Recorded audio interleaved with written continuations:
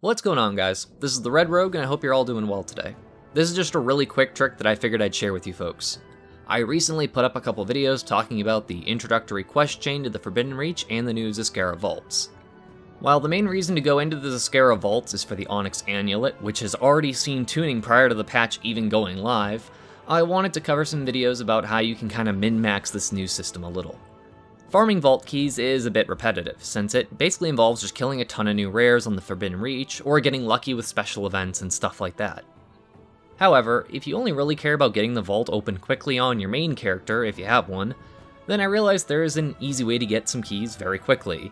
This is a bit degenerate, but if you have a bunch of level 70 alts and just want to pump up one specific character, then this will do you a treat, or whatever the saying is.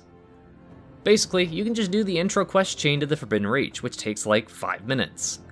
I covered this in the intro video I did just earlier today, but you're looking for the quest Helping Hand and Claw, which becomes available after you do 3 quests from Scale Commander Viridia that she gives you on the Forbidden Reach in Morkut Village. This quest is required to open the Zskera vault, which will come right after in the quest chain. The opening of the vault automatically gives you 6 keys to each character that does it, and these keys are account-wide. So basically, you can see where I'm getting at with this. All you gotta do is do the intro, grab the keys, and then mail them to your main. Especially early on, and if you just really don't care about your other characters, then this makes it so you can basically open your entire week of vault stuff in virtually no time flat and with minimal effort. Naturally, if you don't have other level 70s, then this won't really help you, but it gives you a bit of an excuse to maybe finish leveling someone up to 70 if you've been putting it off, I guess. This does kinda sorta brick your other characters for a little bit, since to unlock the ability to unsocket gems and to crush gems for the Onyx Amulet, you do need keys to open doors to find certain items from a quest chain. But if you don't really care about those other characters, then it's not a big deal, and once that other character you're working on is done, then you can just use them to farm keys and send them to your alts, because you can kill rares every day for keys.